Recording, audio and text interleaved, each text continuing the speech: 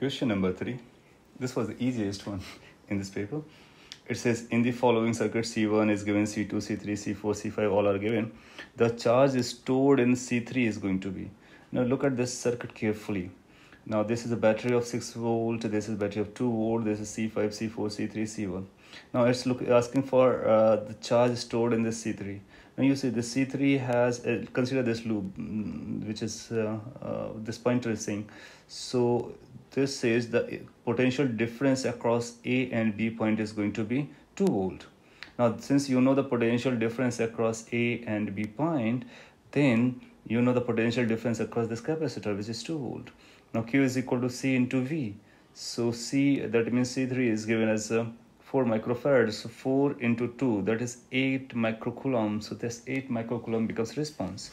Now this question is being asked in terms of microcoulomb. So 8 is going to be the right response for this particular question. Okay, thank you.